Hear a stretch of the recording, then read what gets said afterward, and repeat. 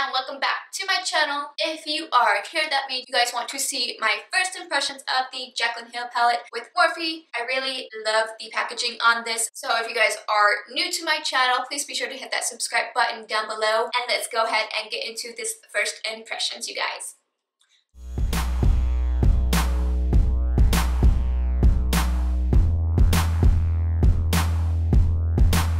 Today I'm going to be doing a first impressions on the Jaclyn Hill palette with Morphe. I'm really excited to do this video for you guys. I've literally had this for a week and I'm just now sitting down to do this. I refused to swatch this palette or anything so I can do a first impressions video for you guys. So as you can see, the palette is white with the silver script and I think this is absolutely stunning. This is totally my aesthetics. Now some people don't like the packaging just because it does get dirty easier. I tend to take care of my palettes, so this isn't going to be an issue for me personally. I'm kind of obsessed with this palette, to be honest. And the back is just her initial all over, and I really think they did an amazing job on the packaging. This is cardboard compared to the black plastic packaging that they normally have, so I like that they stepped out of the box a little bit with this palette. When you open it up, it has this nice beautiful message from Jaclyn just thanking all her fans for all the amazing support, and the inside is silver, so it really makes the colors stand out even more, which I love that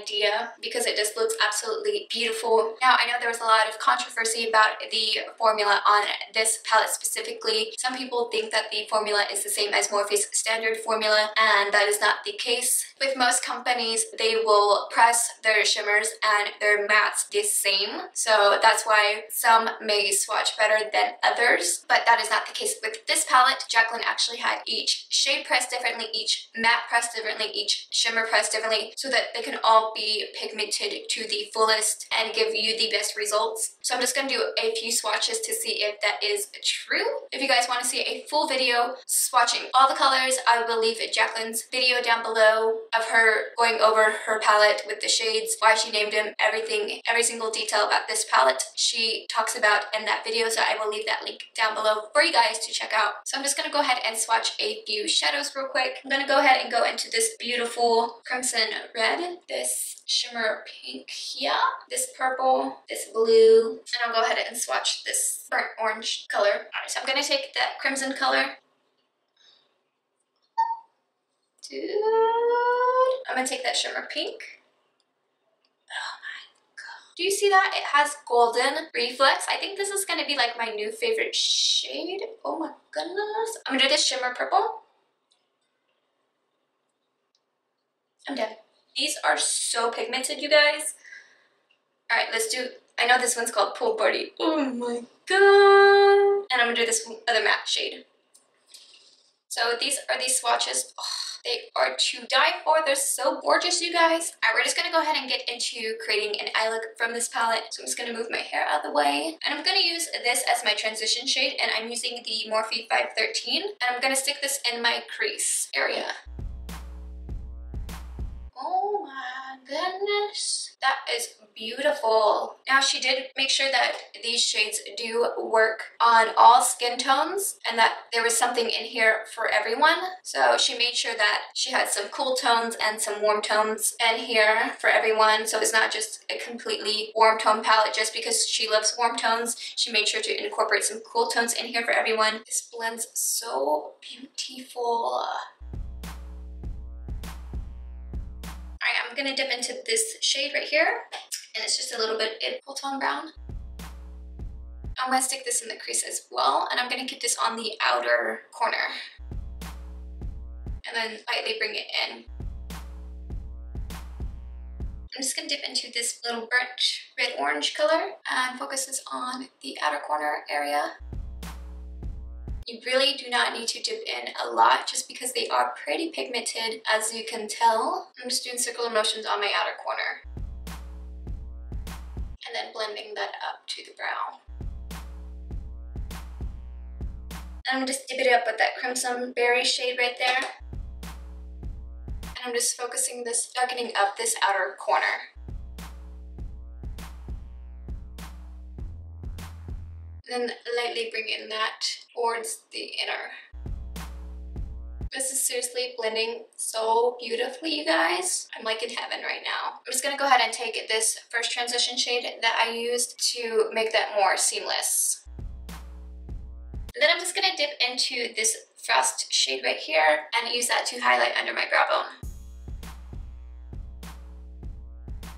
I'm gonna go ahead and take my MAC 248 brush and I'm just gonna carve out my inner corners.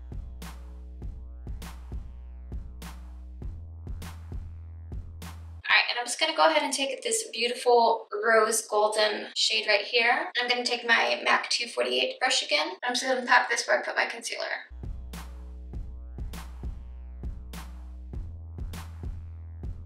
Alright, so I'm just gonna go ahead and take my Morphe E17 brush and I'm gonna dip into this shade right here and just run that in my crease so that line's not so harsh.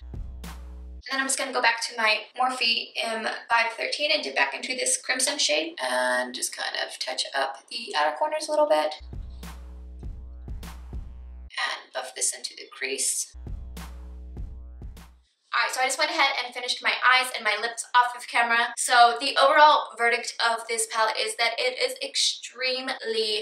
The pigmentation is amazing. The blendability is amazing. Like, I'm literally blown away with this palette. It is definitely not the same Morphe eyeshadows that you guys are used to. It is completely different, and I think Jaclyn really stepped it up, and those 2 years that she has put into this palette specifically has really paid off. I'm really proud of her, and if you guys get this palette as well, you will definitely see the hard work that she has put into it. It's so creamy, blendable, and I'm just really blown away. I'm just lost of words, kind of. The eyeshadow that I put on the first half of the lid, I didn't even use any Fix Plus or anything. I just laid it on top of the concealer and it turned out beautiful, pigmented, and I'm kind of shook that for once I don't have to use Fix Plus to enhance my shimmer. This palette is just beyond stunning. They will be restocking again soon. I did purchase a second one for a giveaway in honor of my birthday last week. So if you guys want to see how to enter, check out my last video with all the giveaway details. I'm really excited for this giveaway. That's gonna be awesome. I know a lot of you guys are wanting this palette, so entering my giveaway is one way to try to win it for free, or you can wait until they restock as well. That should be soon. So if you guys liked this video, please be sure to give it a thumbs up, and don't forget to hit that subscribe button down below. I do post twice a week, Sunday and Wednesday for you guys, and be sure to click that notification bell as well so you are alerted as soon as a video goes up. You guys have an amazing day.